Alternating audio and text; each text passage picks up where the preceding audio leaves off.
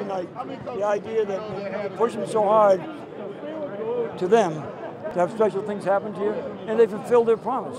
They all have so much promise they don't realize, and I guess at 18, 19, I'm the guy who starts telling them about it.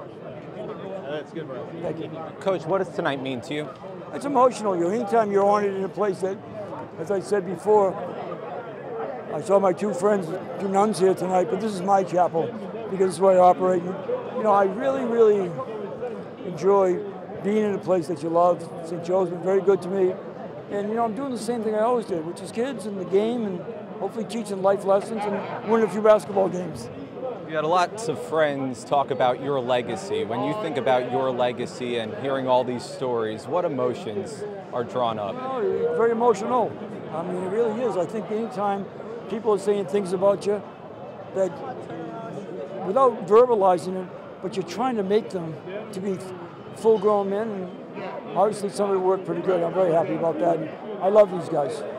Your experience here at St. Joseph, what does that mean to you? Coming back and be able to be with the kids again, nothing greater. I mean, I just love it. I love the gym. You can get 500 in here or 20,000 in Madison Square Garden. Game is the game, the kids are the kids.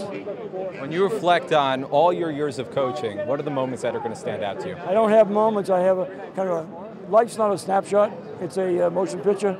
I like to watch the motion picture. I've been very fortunate to have a lot of great people play for me, so on. And, you know, I'm just a very fortunate guy. Thank you, Coach.